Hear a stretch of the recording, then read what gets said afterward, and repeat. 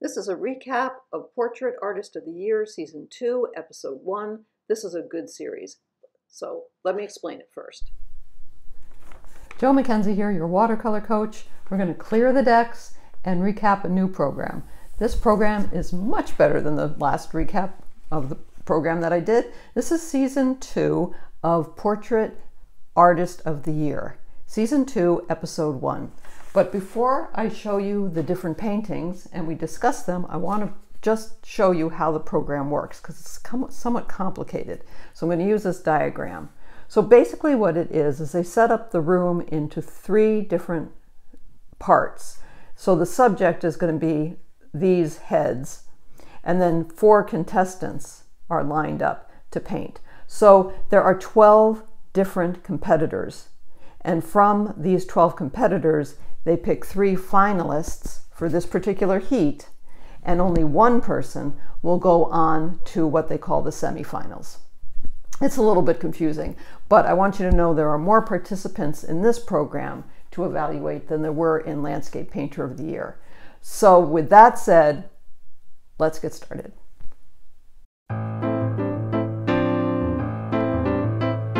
First, we have to look at our models. This is Maisie Williams. She has a role of Arya Stark in Game of Thrones. The second participant is a British football defender named Sol Campbell.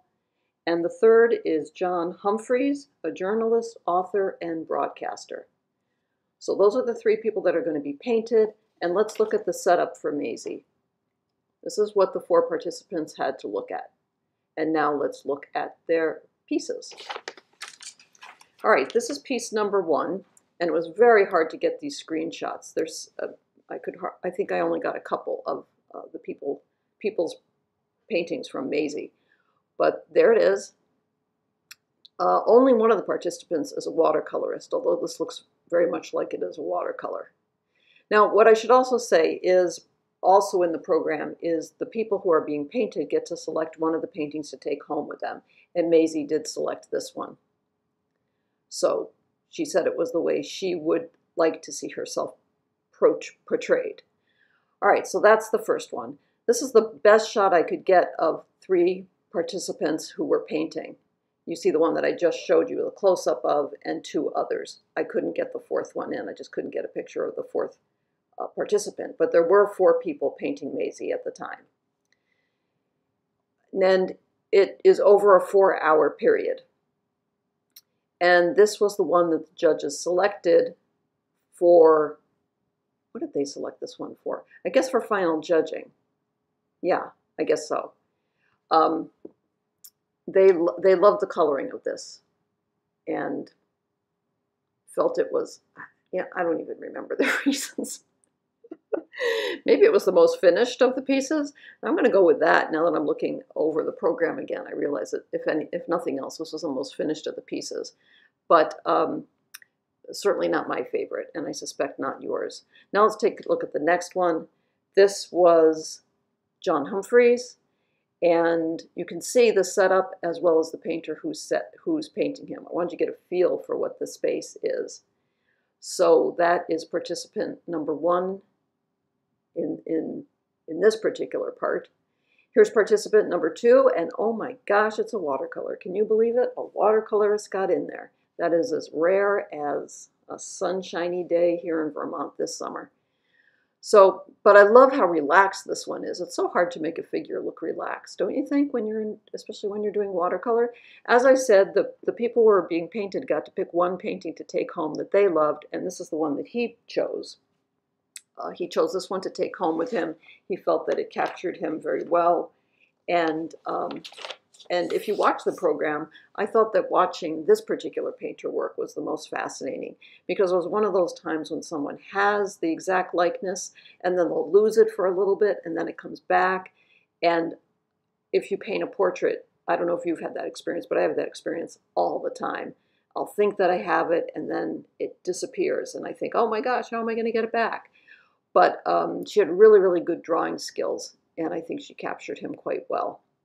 The judges liked this painting too, but let's move on. This is participant number 3 in this particular heat, and he also went for the more relaxed figure. They didn't have a whole lot to say about this painting that I can recall, and I don't have a whole lot to say about it either, except it's pretty gutsy to take the whole, do the whole figure. That's something I never do. I like to hone in on specific features. That's what I do when I do dog portraits too. I will do the whole dog if someone asks me to, but generally I'd like to just get the gist, the feel of what somebody is. And this was, I love this one. I wouldn't say it's a likeness, but I think it's the most well-painted and resolved of the paintings of John Humphreys. He did not select this one. I already told you the one he selected to take home. And I didn't tell you which one got selected for the finals of this particular program, but I will in a minute. Now let's look at the setup for the next model. All right, so this is Saul Campbell, and he's talking to one of the announcers who's also an artist, and who's explaining why they set him up in this particular setting. And one of the reasons is because it looks like AstroTurf, and he's a soccer player. Ha ha, good idea. I couldn't get a good shot of this particular finished piece, but we're going to look at it again later, where the artists, I like what they did in terms of changing the background, using their imagination. It almost looks like the soccer ball is a globe of some kind, and he added the painting and took away all that green. The next painting that came up, the judges hardly talked. I don't think they mentioned this painting at all. If they did, I'm not aware of it. But they did not like this painting. But I do. It's very direct. It's a little bit like a mugshot in a way, but I think it captured a lot of the stoicism with which he sat. The next one is the one that I probably liked the least. And I don't remember them saying much about this one either, although that doesn't matter. And remember, the sitter gets to pick one painting from this particular day that they can take home, and Saul chose the next painting. And I do agree with him. The next painting is the most painterly of the paintings that was done of him that day. Look at that. Wow, boy, I really love that. That's just a juicy, delicious painting. And, I also really love an unfinished painting, but that's me. Remember, they had 4 hours, and at the very end of this video, I'll show you my response, what I painted, and I gave it 45 minutes. That's about as long as I can go. But that's why I'm not on this program. All right, so now the 3 finalists. Let's see who they chose. All right, of course I don't remember these people's names, but for Maisie, they picked this one. They liked the coloring of this particular painter, in other words, the palette that he used. I guess compared to the other unfinished pieces, I'm not going to disagree.